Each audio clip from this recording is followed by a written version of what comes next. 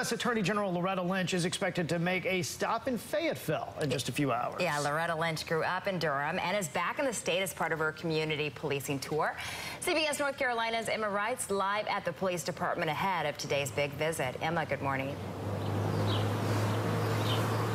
Good morning. Fayetteville is number 2 on 6 cities that Loretta Lynch is visiting as part of that community policing tour. She and the Department of Justice say Fayetteville has really embraced community policing. They say that they're a model city here in North Carolina. And in addition to community policing, they've also integrated technology into their policing, and it's been very successful. The Department of Justice say a lot of those changes have happened since Chief Harold Medlock took over in 2013. They say that's when Fayetteville really began to embrace community policing.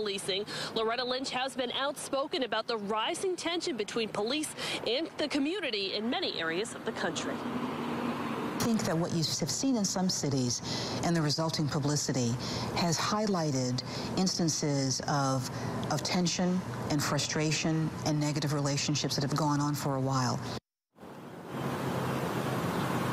Loretta Lynch's schedule today goes something like this. She's going to start early this morning at 9 o'clock. She's going to meet with community leaders and members of the police department. Then she's going to meet with the city's Youth Advisory Council. We're told she's also going to hold a press conference at Fayetteville State University later this afternoon. CBS North Carolina will be there, of course. You can find all of the updates on our website, WNCN.com, and then on the news beginning at noon.